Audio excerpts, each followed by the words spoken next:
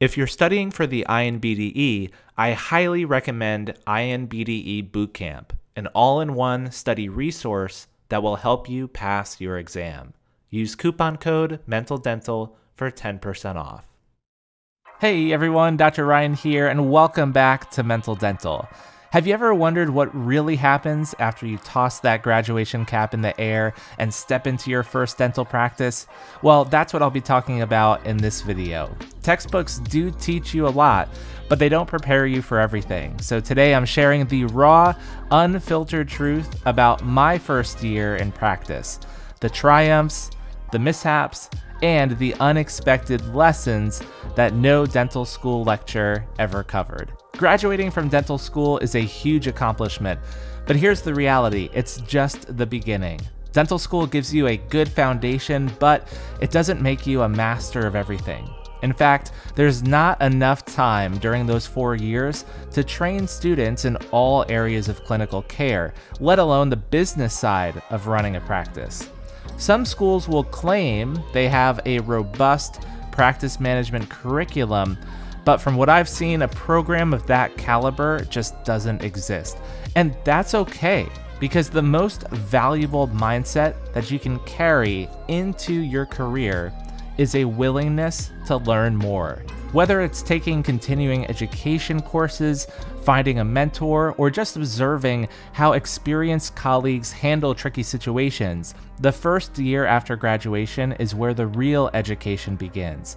So graduate with a lifelong learning mindset. Next, let's talk about something that no one wants to admit: burnout. Unfortunately, it's becoming more and more common in our profession. The first year especially can feel overwhelming. You have new patients, long hours, maybe even corporate pressures or a practice owner who's breathing down your neck. But here's the secret: preventing burnout starts with taking charge of your physical, mental, and financial well-being. Yes, finances are a huge, huge part of this. Many of us leave dental school with 6 figures of debt.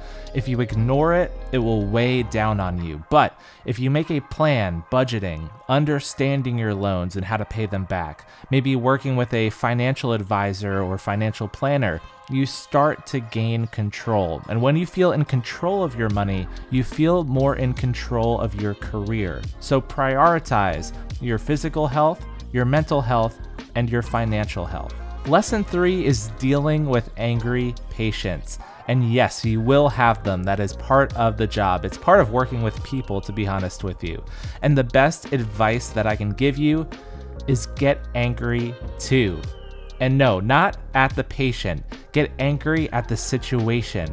So if someone complains to you and you validate their frustration by matching their tone, they feel heard, they feel listened to. So let me give you an example. Maybe a patient is upset about how expensive their treatment sounds. You could respond with, "I get it. Dentistry can feel really expensive, and I totally understand why you're frustrated. The cost of materials keeps going up, and it frustrates me too." Now, suddenly, you're both on the same team. And once the patient feels validated, then you can bring the tone down. You can move into problem-solving mode and offer options like a payment plan or discussing what's urgent versus what can wait in the patient's treatment plan. Of course, if you're actually at fault in a situation, that's totally different. Own it and apologize sincerely. Patients appreciate honesty more than making excuses. But for the vast majority of cases, if you're not directly to blame, then try this get angry approach and watch how well it works. Your first year is also going to be filled with humbling and sometimes hilarious moments. You'll break a burr, a polishing stone will fly out of the handpiece. You'll catch a cotton roll with your burr while you're drilling. You'll fumble through a procedure that seemed straightforward in school. You'll have to look up some notes from class. You'll probably have a patient correct you on something simple. It happens to all of us. And what matters most is how you react. Laugh at yourself a little bit, learn from the mistake, and move forward. Patients don't expect perfection, but they do expect honesty, effort, and sincere care. And lastly, let's talk about something that every new graduate goes through: your first job. For many, that first position feels fast-paced, stressful, or even ethically questionable at times. And if that happens, here's the truth: you don't have to stay there. Most dentists don't stick with their very first job out of school long term. If you do land at a great office right out of school, consider yourself very lucky. Here are 2 quick examples from my own journey in this department. Number 1, the dream job that wasn't. So in my last year of residency, I showed up for an interview that looked perfect from the outside. It was a good location, close to home, beautiful facility, nice people, attentive head doctor, and I thought it was all perfect. Then I got to talk to an associate doctor one-on-one, and he told me what happens behind the curtain, that he sees 120 patients per day, and that was my red flag. Right away, I was like, this is not the job for me. So the lesson here: don't just rely on a polished presentation or a picture from the outside. Ask for perspectives from multiple employees if you want the real story. And number 2, the perfect plan that fell apart. So I'd also been talking with a pair of doctors for several years throughout my residency, and it looked like the perfect fit for me, again, for a lot of the same reasons. But just before I was set to graduate, they changed their minds. Instead of bringing me on, they decided to sell to corporate, and suddenly there wasn't room for a third doctor. Looking back, I did see some hesitancy along the way and some red flags as well, but I ignored them because everything else looked perfect. So the lesson there: don't put all your eggs in one basket, especially early on, because plans can change. The point here is, don't get discouraged, guys. With persistence, you will find a place that's right for you.